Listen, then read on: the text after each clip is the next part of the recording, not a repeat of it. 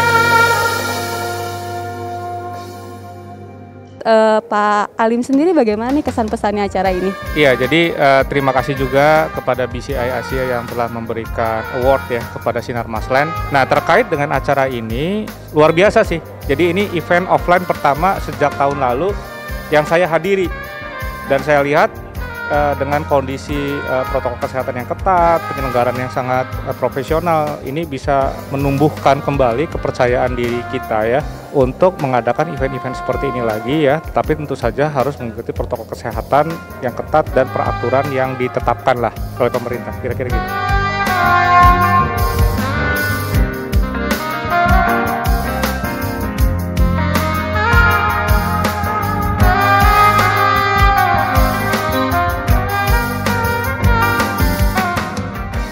Terima kasih juga untuk BCI Asia yang sudah mempercayakan kami sebagai salah satu arsitek di Indonesia ya, gitu loh. Semoga BCI semakin maju terus, banyak membuka semacam inspirasi buat arsitek-arsitek muda berikutnya, arsitek Indonesia yang lebih maju gitu.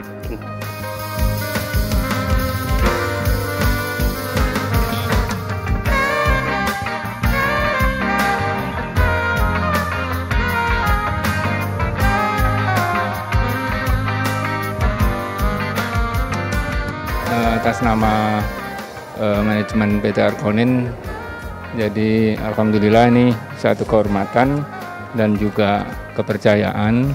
Saya rasa penyelenggaraannya juga menurut saya dari tahun ke tahun sangat baik, menjadi acuan terutama para klien dan calon klien melihat siapa saja 10 terbaik ini gitu. Ada baiknya mungkin juga award diberikan pada mereka yang terlibat dalam pembangunan infrastruktur. Ini juga bisa menjadi bagian perluasan apresiasi BCI terhadap pembangunan di bidang jasa konstruksi.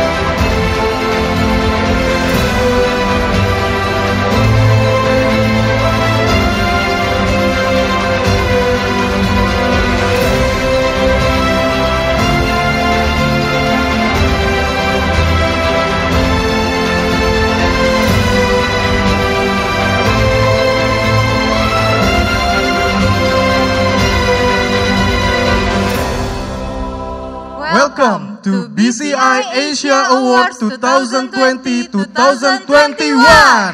I am Rara. And I am Aditya, your host for today. Today is the day where we come together to celebrate and commend those amongst you who with their singular vision and exceptional commitment are pushing the boundaries of architecture in Indonesia and helping to shape the country's physical landscape into what it is today. We will play a video from Dr. Matthias Krups, Chairman and founder of BCI Media Group, for the opening address.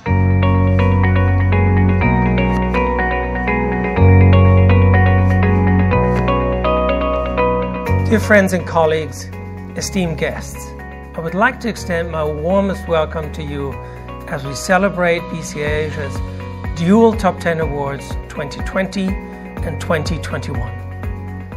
The last year and a half have been unique and unprecedented in ways that no one had anticipated. No one saw the pandemic coming, and no one could have guessed what impact it would have to humanity in general and to each of us in our industry, in our day-to-day lives. In the last 15 months, we had to learn to socially distance, and it was not fun. Humans need touch to form close relations. To improve their chances of survival, Homo sapiens evolved to live in groups. Science has long known that humans need to interact with each other. Social contact depresses levels of cortisol, a hormone produced in response to stress. A lack of contact is known to sometimes fuel aggression and is often linked to loneliness, stress, and to mood and anxiety disorders. COVID-19 supercharged all these effects. It would have surprised no one if these effects would have thrown most companies and industries into turmoil. Happily, that was not the case, both for our industry and for my company, BCI. At BCI, when the reality of COVID hit us like a ton of bricks, we were ready to brace ourselves for the worst. We moved close to 700 staff into home office mode and learned to operate our business remotely. It's with real pride that I can say that our teams responded fabulously. They did not miss a beat. We continue to do what our clients in the building industry expected us to do: shine a light on what's happening in the market and be that beacon that guides the industry to opportunities even when the circumstances are dire. Of course, it was extremely disappointing that we weren't able to hold our awards events and several of our Equinox exhibitions last year. But in defiance of the sense of crisis that engulfed everyone last year, we were able to launch 3 new products: Archify, our new product platform; Analytics, our new lead manager tool; and our new global energy and mining service, the GEM Report. Looking beyond BCI, it was truly inspiring to witness how resilient the construction sector in Southeast Asia proved to be, and how well the industry responded to the series of lockdowns and stop-starts of economic activity. Of course, there were winners and losers, and our data reflects that very plausibly. I would like to take a few moments to share with you some of the key insights into how different sectors of our market responded to the pandemic. The statistics I want to share with you look at projects across the ASEAN region during 3 months: March 2019, before the pandemic; March 2020, right at the beginning of the pandemic; and March 2021, during what we've now come to call the new COVID normal. Firstly, it is fair to say that the region's construction market has come out at the other end of COVID with renewed optimism and energy. The US dollar value of projects reported by BCI in their pre-tender stage dropped from $89 billion in March 2019 to $76 billion in March 2020, but then recovered strongly to 124 billion in March 2021. This remarkable recovery of the volume of early-stage project development is even more pronounced in the residential sector. Pre-tender projects in this sector valued 36 billion in March 2019, dropping down slightly to 35 billion in March 2020, but then doubling, reaching 75 billion in March 2021. It is plausible to suspect that all those unspent consumer dollars would have been spent overseas in travel found their way into investments in new homes and apartments. In contrast, the change of consumer habits and the trend to remote work had significant dampening effect on other sectors.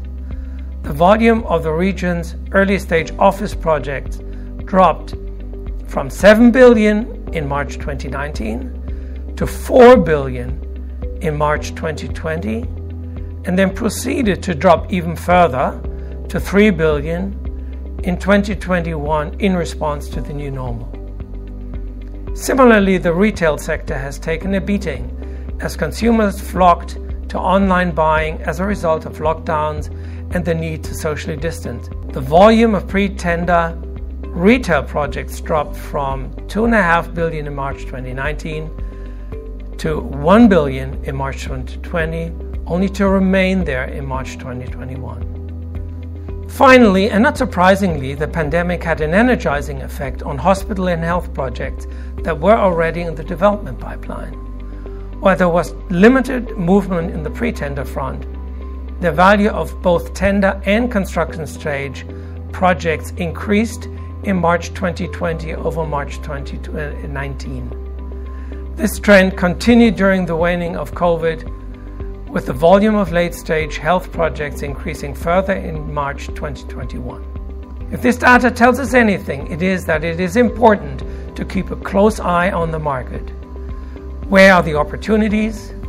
Where are the risks?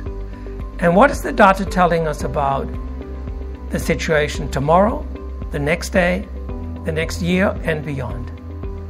This is where BCI has its calling, and this is where we will not falter in playing our role as the market's salient authority for construction intelligence. I would like to take this opportunity to thank all of you who have worked closely with us during the pandemic from the bottom of my heart. I would also like to thank my fabulous teams in Hong Kong, Indonesia, Malaysia, Philippines, Singapore, Thailand, and Vietnam for staying the course and working incredibly hard with us to navigate the challenges of multiple lockdowns and the difficulties of working from home or socially distant. Let's always remember that COVID was and is the great equalizer. We're all in this together. Let us appreciate the good fortune that our industry is an essential provider to the overall economy. And turning to my colleagues, let us appreciate that BCI is an essential provider to the building industry, and that we have shown we can master the task of working and providing our essential service, pandemic or not. Thank you again for gracing us with your presence today, be it COVID safe, in person or virtually. It means the world to us to be partners with you. Thank you. Today, we are honored to have Mr. Iparman Usman. We would like to invite Mr. Iparman on stage to say a few words.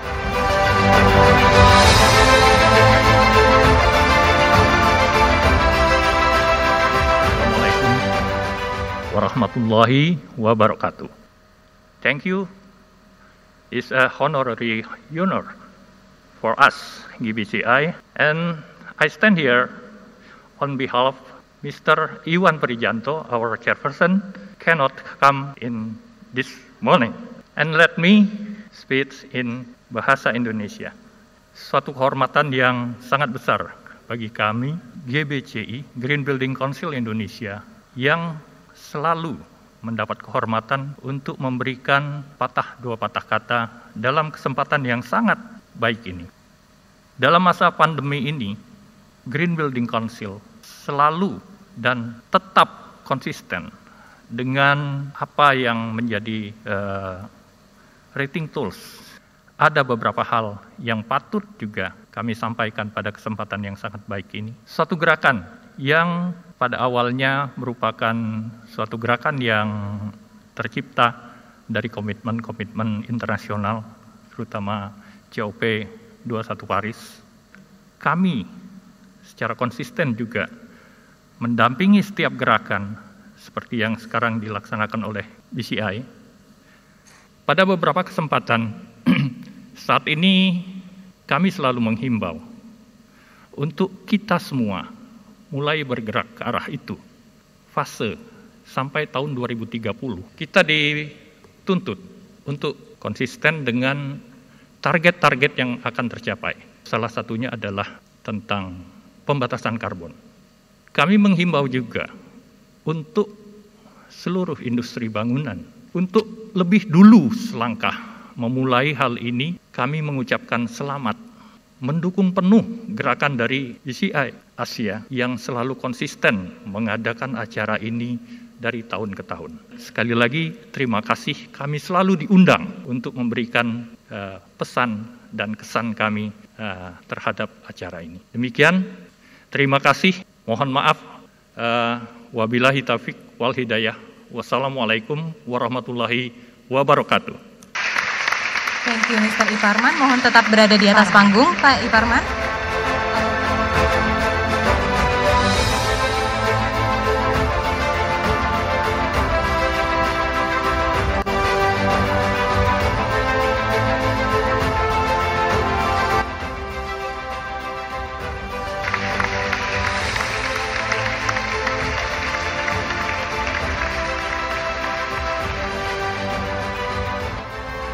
Thank you, Mr. Iparman. Thank you, Mr. Peter.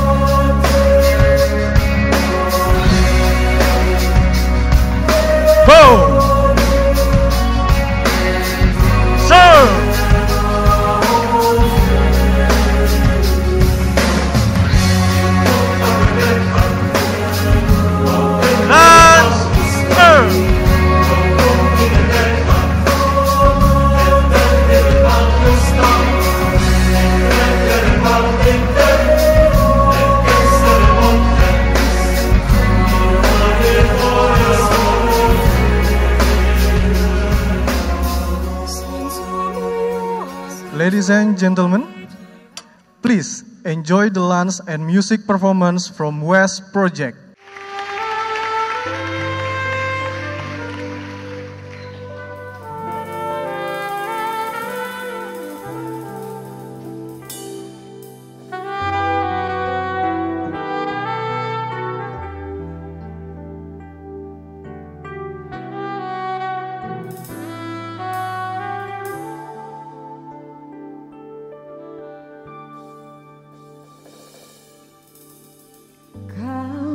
Satu terkasih,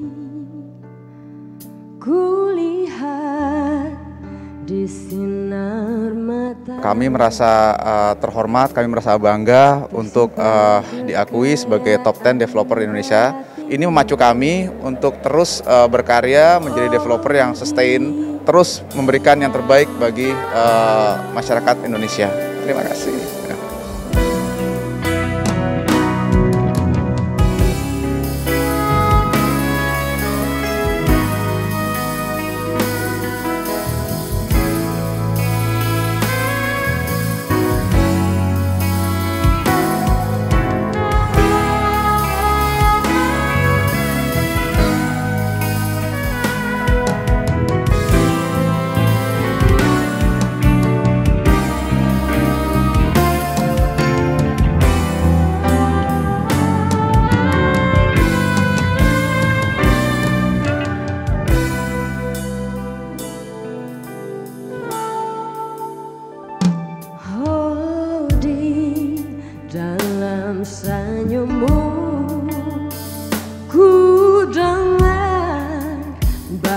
rasa kalbumu mengalun benih menggetarkan kini dirimu yang selalu. Even though it's first time for me personally, but for Jotun, it's the third time that we participate in the BCI events. So obviously, since we are here the third time, it means we are very happy with the BCI events, and we are happy to be able to network with all the players of the construction industry in an event like this. So I would like to thank BCI once again for that. Of course, we hope that once the pandemic is over, we will be able to have even bigger event without all these restrictions, and we are able to mingle and meet more people in an event like this. I'm sure BCI will think of this once the pandemic is over. So thank you very much, and I want to wish all the best to BCI and all the participants in this wonderful event. Thank you.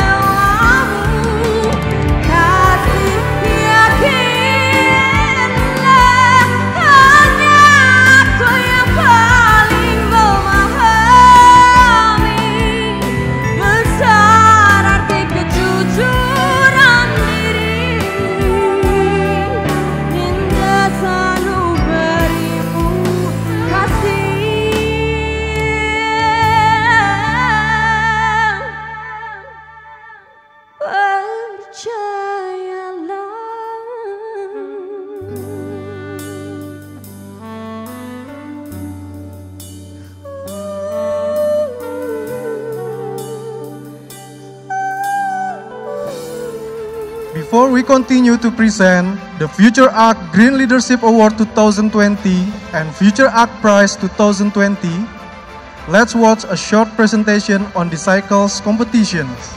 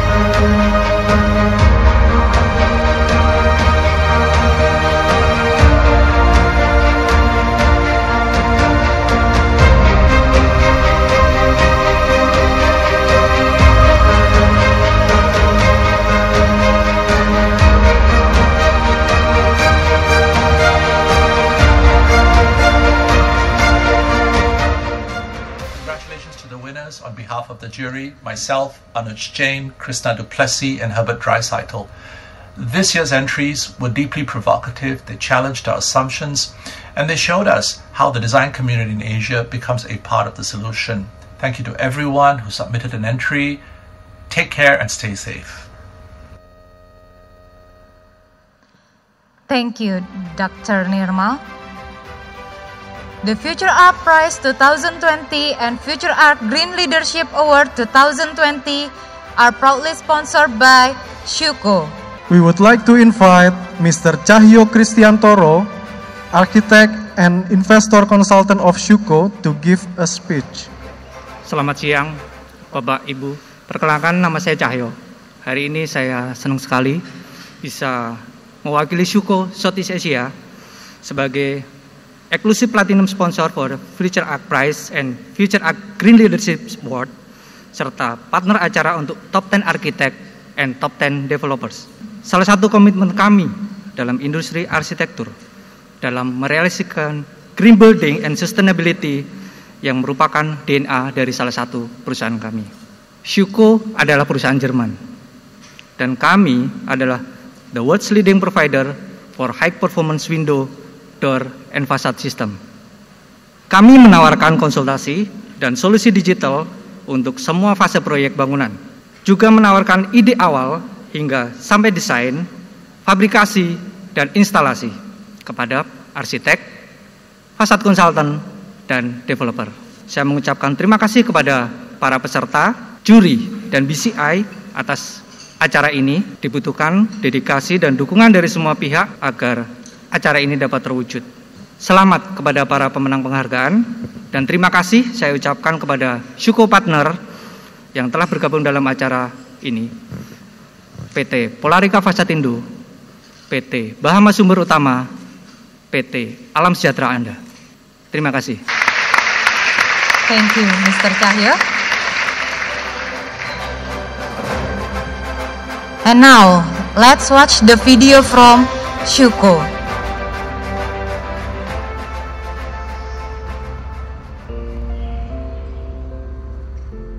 Progress. One word bearing many stories. Our story begins with understanding what you need today in order to focus on solutions for tomorrow. Progress means transforming your workflow into the digital world, making innovative architecture interactive, and modern fabrication more efficient. Our modular facade solutions minimize risks and provide maximum flexibility on site. Thinking of events that cannot always be foreseen. Progress is not only thinking about what people can see, but also what they can hear or not hear. Progress is new intelligence for commercial buildings, as well as the most private spaces.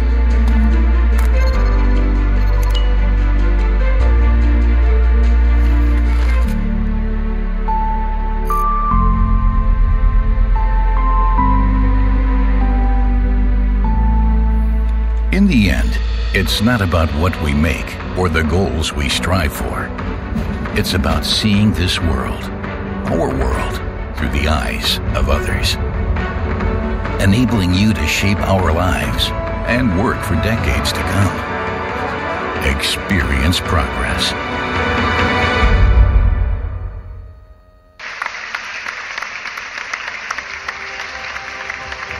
Thank you, Syuko. Ladies and gentlemen, I am proud to present the Future Arc Prize 2020 Merit Recipient from Indonesia. They will receive merit certificate and 1-year subscription to Future Arc magazine. Student kategori Bahrumsyah Bila Sahil, Pramudia Andara, Febri Aji Prasetyo, Iqbal Ziaul Haq, Rahman Akbar Sayekti. May we invite the representative up on stage to receive the certificates.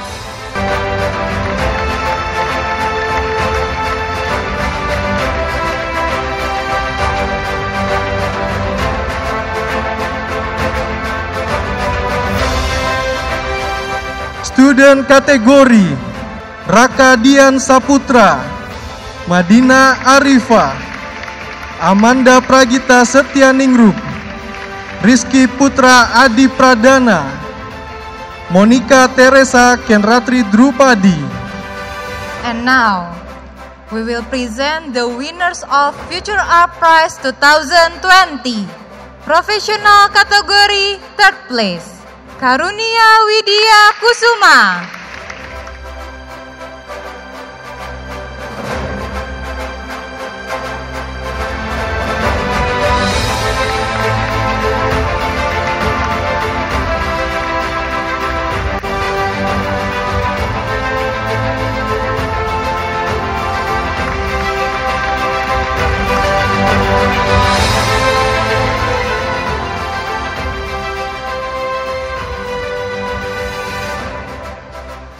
Profesional kategori 2nd place, Inas Raras Maheneng Tias. Professional second place winner will receive cash prize of 8,000 Singapore dollars and a 1-year subscription to Future Art magazine.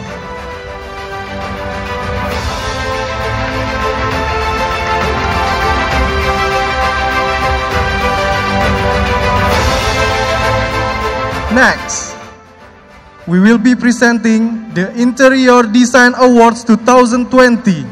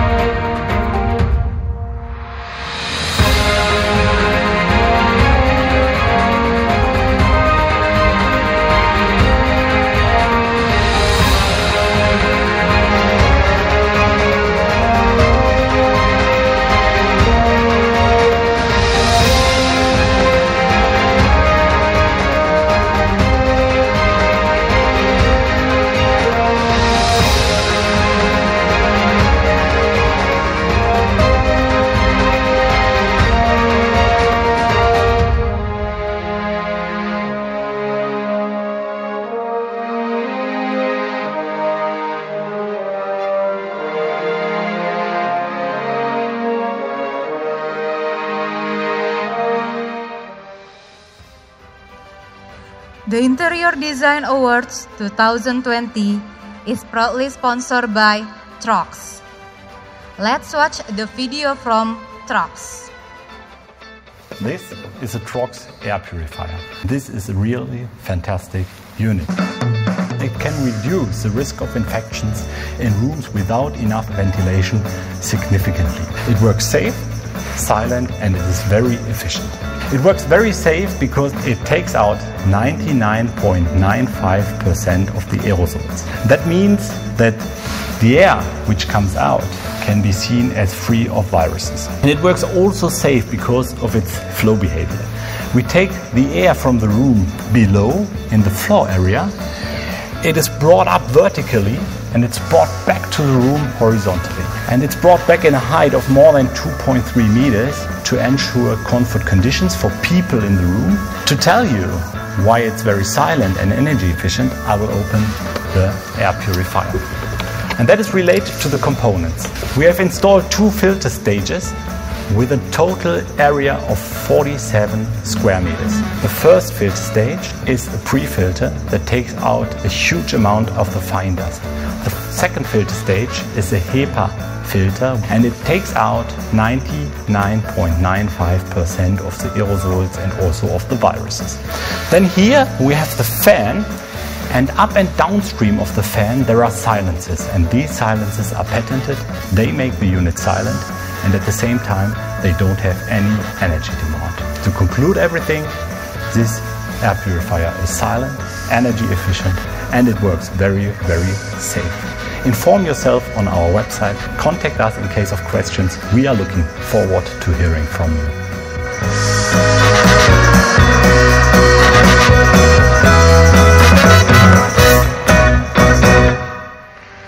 Ladies and gentlemen, I am proud to present the Interior Design Awards 2020. I would like to invite Mr. Anton Adianto.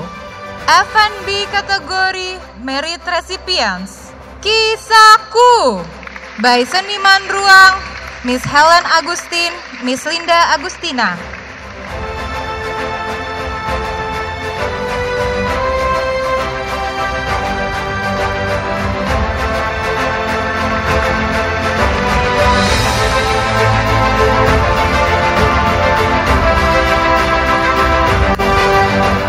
F&B kategori winner Sudestada by GL Studio, Miss Jessica Novita and Mr. Alex Bayu Saputro.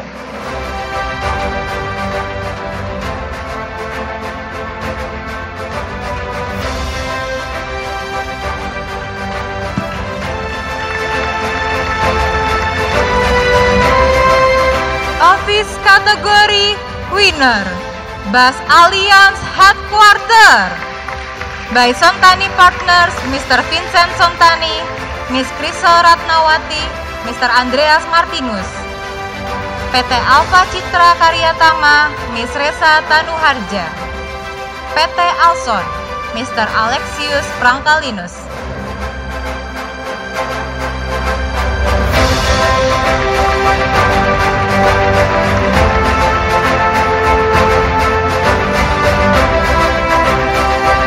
Office kategori winner, Toto Indonesia Headquarter by Field 4 Design Office, Mr. Toshiyuki Okubo and Mr. Yuta Shimada.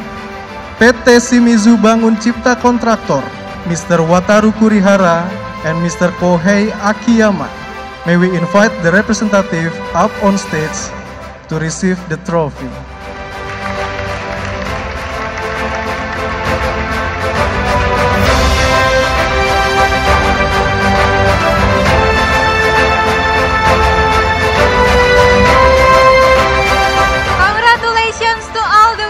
Tepuk tangan yang meriah untuk para pemenang. Birds flying high, you know how I feel. Sun in the sky, you know how I feel. Ya, jadi acara ini bagus ya. Ini harus benar-benar bisa dikembangkan. BCI bisa membuat teman-teman arsitek ini bisa pada hadir. Kami dari perusahaan Neples juga melihat sampai waktu itu sempat bertanya. Tapi event yang sebelumnya kami sering ikutin, terutama kalau bisa arsiteknya pun diperlebar areanya.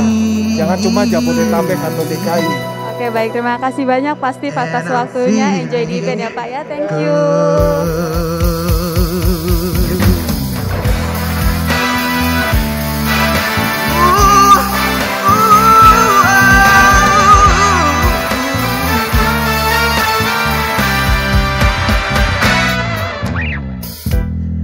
Fish in the sea, you know how I feel. Rivers running free, you know how I feel. Blossom on the tree, you know how I feel. It's a new dawn, it's a new day, it's a new life for me. And I'm feeling good. Oh, ooh, ooh, ooh.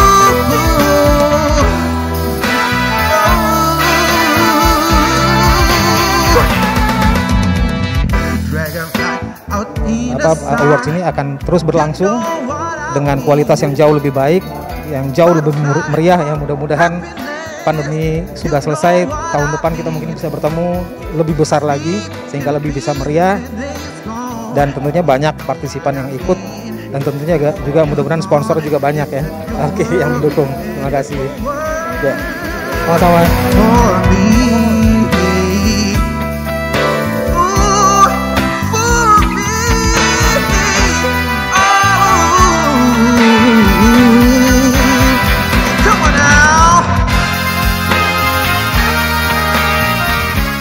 Pertama-tama terima kasih saya ucapkan kepada BCI Asia atas kesempatannya untuk mengundang kami sebagai sponsor pada tahun 2021 ini. Kalau saya lihat penyelenggaraan saat ini sangat profesional ya. Kita semua melakukan prokes, memang harusnya begitu, tapi juga bisa berlangsung dengan lancar. Jadi saya kira ini merupakan standar yang cukup bagus, dan kita sangat gembira kita bisa berpartisipasi. Semoga kedepannya juga acaranya bisa seperti ini atau lebih lagi.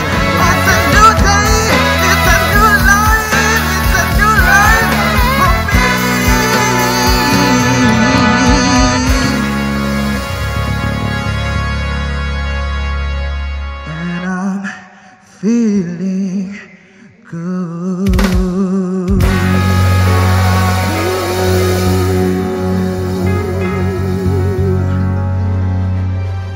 May we invite our award partner Jotun, Mr. Ram Ramnath, Managing Director PT Jotun Indonesia, to give a short speech. Pertama-tama saya ingin berterima kasih ke organizer event ini, BCI Asia. Very well organized event, walaupun situasi pandemi ini ya very well organized. Nama saya Ramnath, saya sedang bekerja sebagai Presiden Direktur PT Jotun Indonesia. Now, I'm sure almost all of you would have heard of Jotun or have used Jotun in your projects. You know, recently a colleague of mine, he did a research. He looked at the top 25 construction projects in the world, and he found out that more than half of them have specified and used Jotun's products.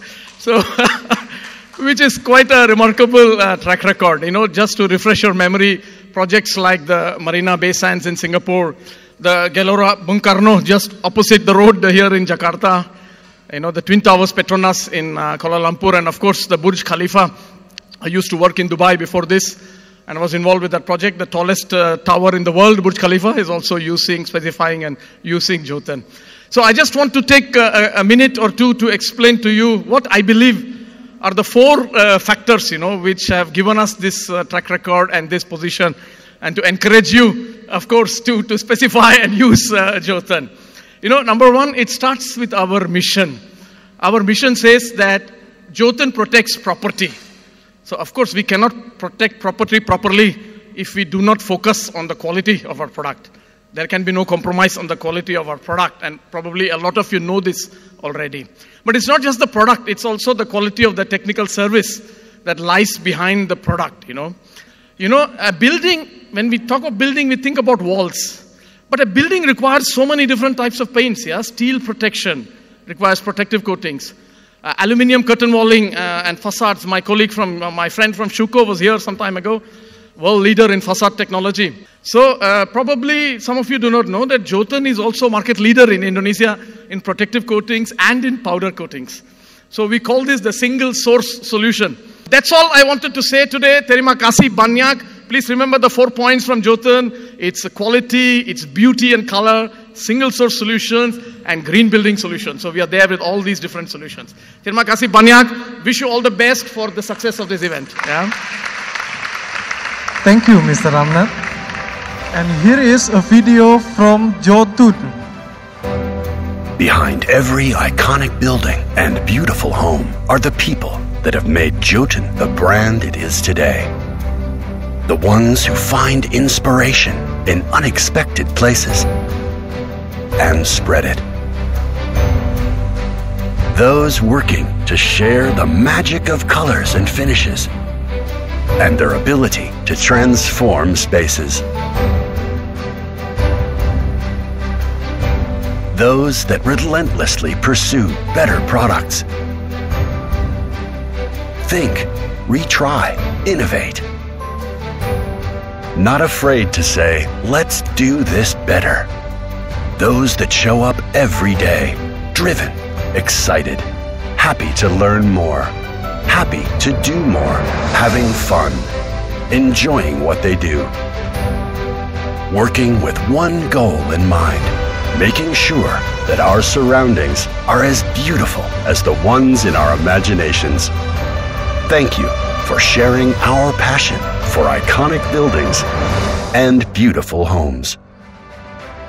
The BCI Asia Top 10 Developers Award 2020 goes to Adi Komuter Property, Mr. Rizkan Firman, Presiden Director.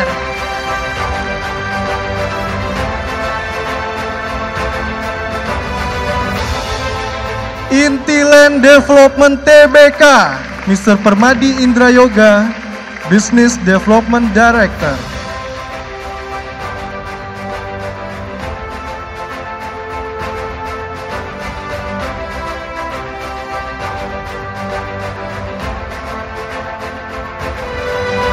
Jaya Real Property Tbk. Due to circumstances, Jaya Real Property is unable to join with us today. PP Property Tbk, Mr. Fajar Saiful Bahri, Business Development and HCM Director. Sinar Maslen, Mr. Alim Gunadi, Managing Director.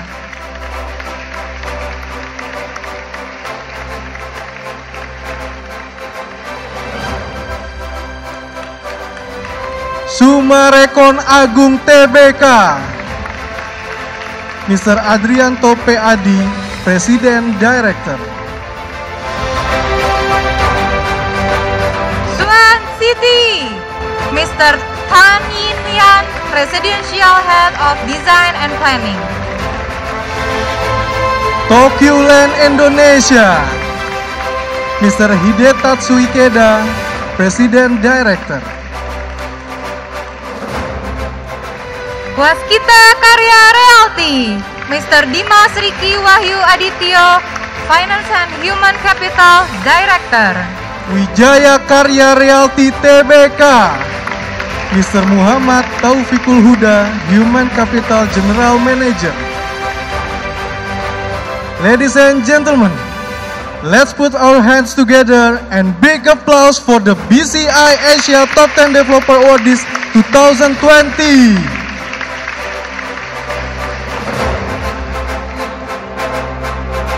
Next, we will be presenting the BCI Asia Top 10 Architect Awards 2020. The BCI Asia Top 10 Architect Award 2020 goes to Abodai Design,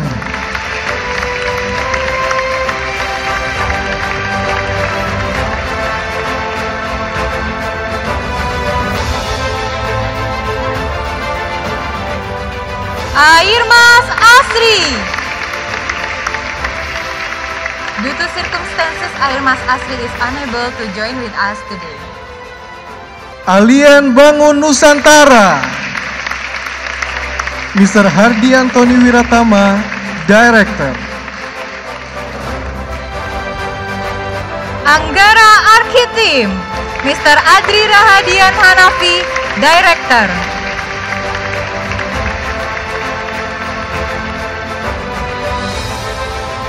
Arkonim, Mr. Ahmad Nurzaman, Presiden Director.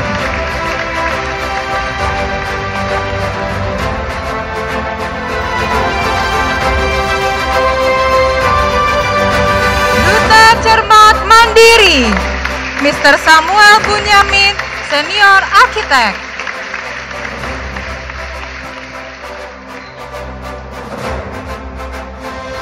Megatika Graha Lestari Internasional, Mr. Henry Pang, Project Director.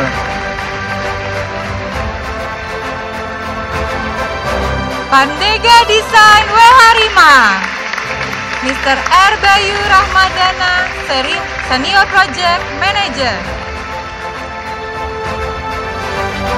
Sekawan Design in Arsitek.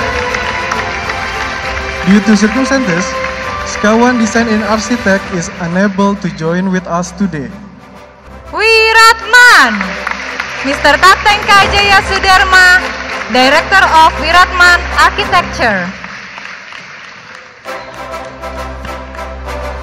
Ladies and gentlemen, let's put our hands together for the BCI Asia Top 10 Architect Award 2020.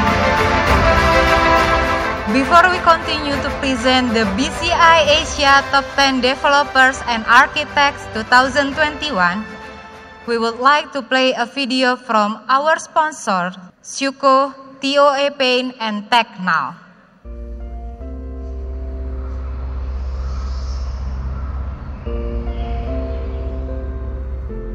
Progress. One word bearing many stories.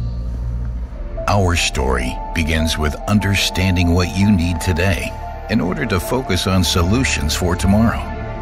Progress means transforming your workflow into the digital world, making innovative architecture interactive, and modern fabrication more efficient. Our modular facade solutions minimize risks and provide maximum flexibility on site. Thinking of events that cannot always be foreseen. Progress is not only thinking about what people can see, but also what they can hear or not hear. Progress is new intelligence for commercial buildings, as well as the most private spaces.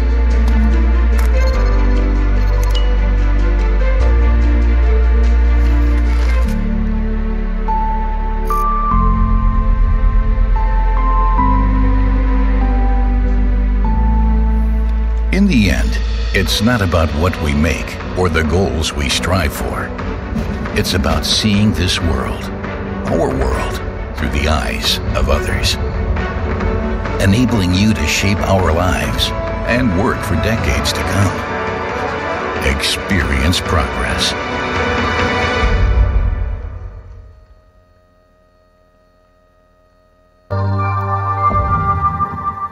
Over the past 56 years, our consistent growth propels TOA to be the #1 paint in Thailand. Supported by a range of color innovation and unsurpassed services. And TOA Color World, creating over 10,000 shades of color that resonates with every color demand, with the most extensive reach to consumers in Thailand, thanks to our large distribution channels of over 6,000 retailers.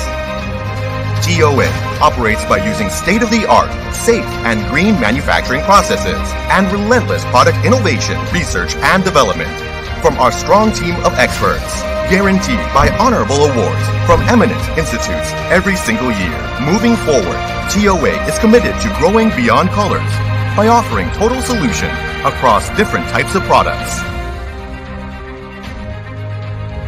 To serve horizontal and vertical growth of the construction industry in Thailand and abroad.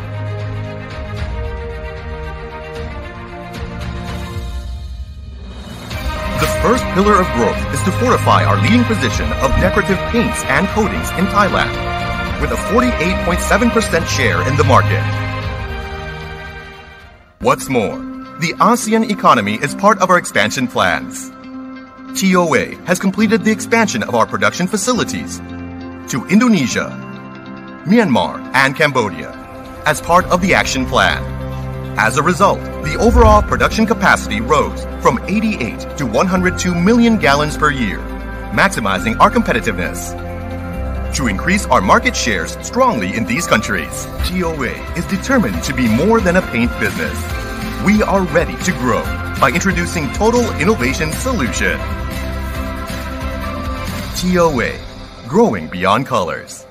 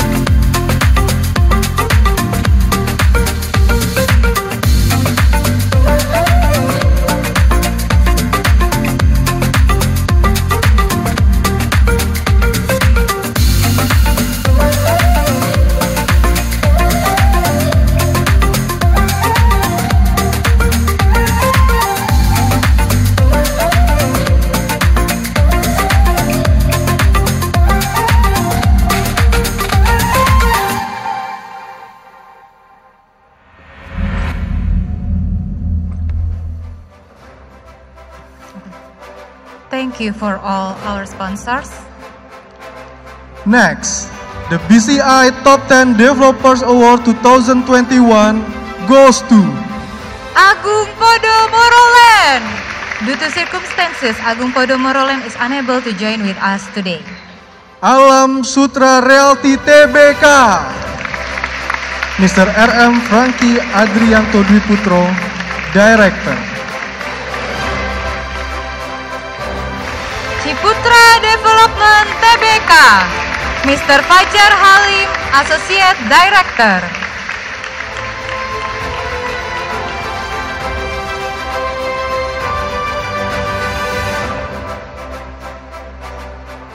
Intiland Development Tbk,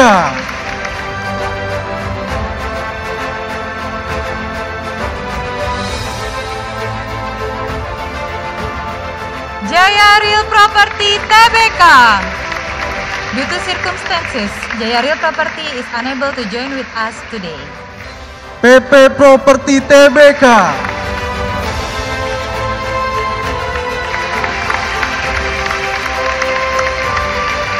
Sinar Mas Land, Mr. Alim Gunadi, Managing Director. Sumarekon Agung Tbk, Mr. Adrianto P. Adi, Presiden Director. Swan City, Mr. Tan I Hyun, Presiden, Chiao Head of Design and Planning. Wijaya Karya Realty, Mr. Mo Taiful Huda, Human Capital General Manager.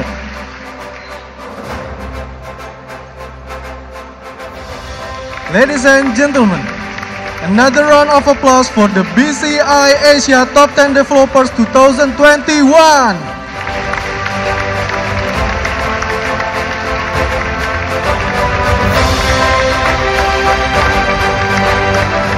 The BCI Asia Top 10 Architect Award 2021 goes to Airmas Asri.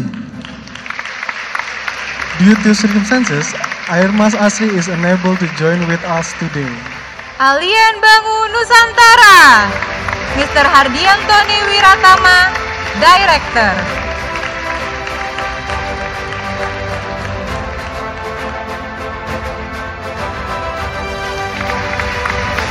Anggara Arkitim,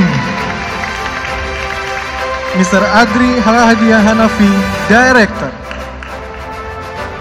Arkonin, Mr. Ahmad Nurzaman, Presiden Director.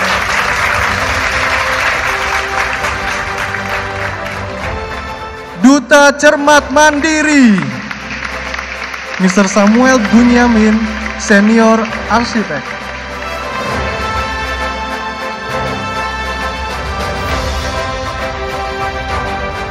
Megatika Graha Lestari Internasional, Mr. Henry Pang, Project Director.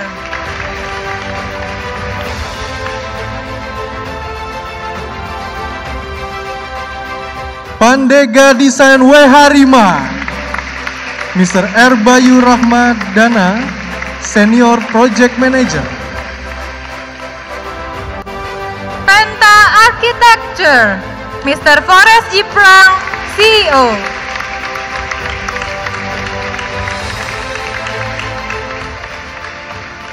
Rahna Matra Indonesia, Mr. Eko Tomo Prasetyo, Director. Wiratman, Mr. Tatengka Jaya Sudarma, Director of Wiratman Architecture. Ladies and gentlemen, another round of applause for the BCI Asia Top 10 Architects 2021.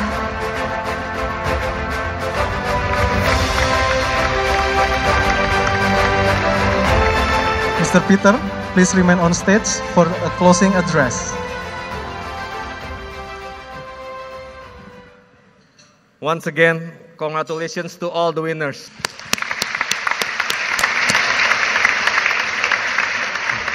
Before we close the event, I would like to call up on the stage the sponsors that made this event possible. The first one is the Future Art Green Leadership Awards 2020 and Future Art Prize 2020 Platinum sponsors, Suko. The second one is Interior Design Awards 2020 Gold sponsor, Trox. The third one is Award partner, Jotun. Number 4, our event partners are Suko, TOA Paint, and Technol. Please come on the stage.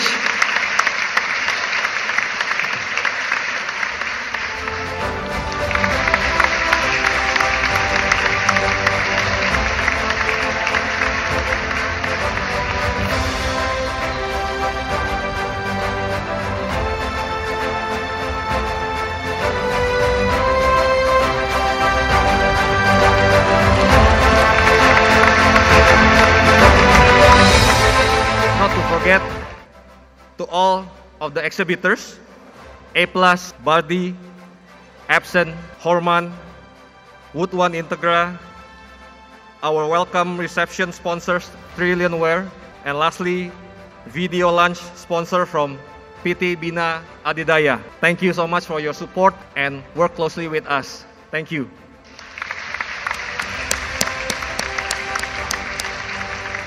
I would also like to thank our guest of honor, Mr. Iwan Prianto, Chairman of the Green Building Council Indonesia.